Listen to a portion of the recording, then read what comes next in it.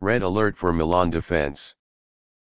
Easily leading Roma 2-0 and keeping that score until the 87th minute, Milan thought they would win in the 17th round of Serie A, but that didn't happen. The Rossoneri defended badly in the last 3 minutes of the game, and had to pay the price by 2 goals, forcing them to split points with the opponent.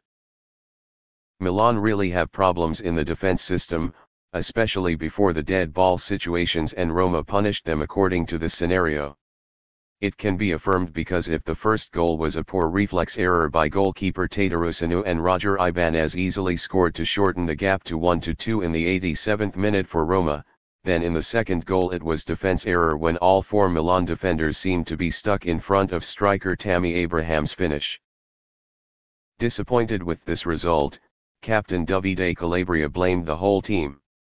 "I think the only way Roma can hurt us is from set pieces. They are the best team in Serie A in those situations. Those were their chances and we shouldn't have let them happen. We were stupid." Calabria admits this is a weakness for Milan.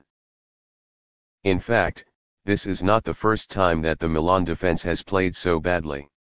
Statistics show that, including 2 goals conceded against Roma, Milan have conceded 9 goals in the last 8 matches in Serie A. Only one match Milan kept a clean sheet, which was a 0-0 draw against Cremonese. The team is the penultimate team and has the second worst attack in the tournament. Need to know, in the top 3 teams leading the Serie A table by the end of round 17, Milan is the team to concede the most with 18 goals, while Juventus only 7 goals and Napoli 13 goals. With such a poor defense, Milan can hardly compete with the Scudetto this season.